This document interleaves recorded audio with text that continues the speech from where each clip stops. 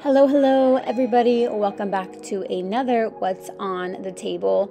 In this short video I will be showing you how I made this seafood boil using shrimp and imitation crab legs. The last time I used imitation crab you all loved it, so I thought I would share another recipe using imitation crab. So let's get into it.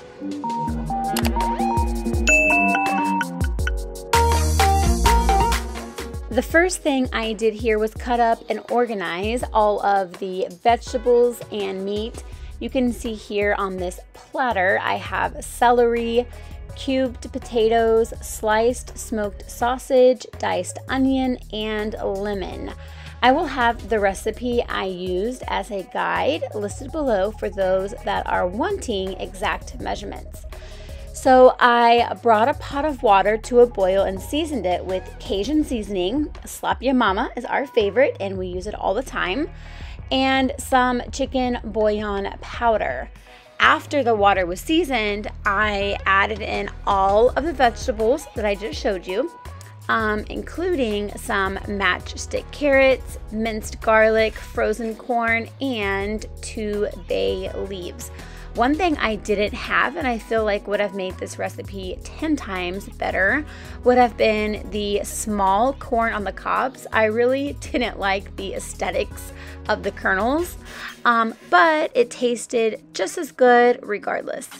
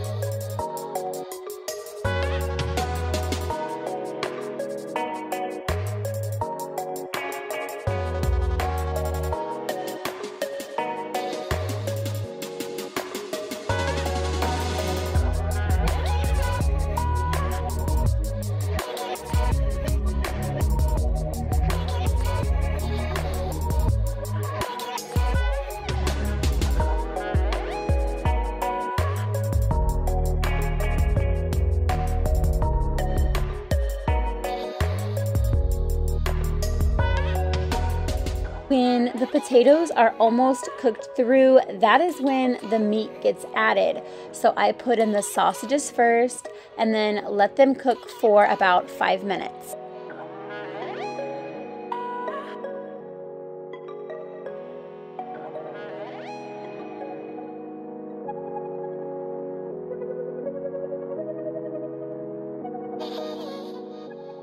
I then added in the shrimp and the imitation crab legs.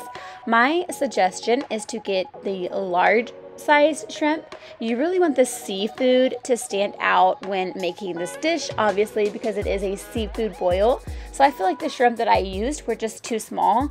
So that's just a little suggestion or tip. Also, while we're talking about seafood, keep in mind that shrimp cooks extremely fast. So you really only need to put it in there at the very end of cooking because it only takes like 2 minutes, 3 minutes max. Just because obviously the liquid and stuff is so hot, so it cooks very quickly. And the last thing you want is like rubbery shrimp. So just basically put it in there, toss it around, and it's time to come out or turn the stove off, turn the oven off, and move on.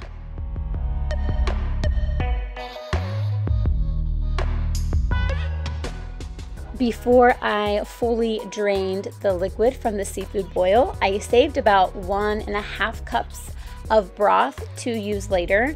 To the broth, I added some melted butter, parsley, and red pepper flakes, which I mixed together and added back to the seafood boil once it was drained.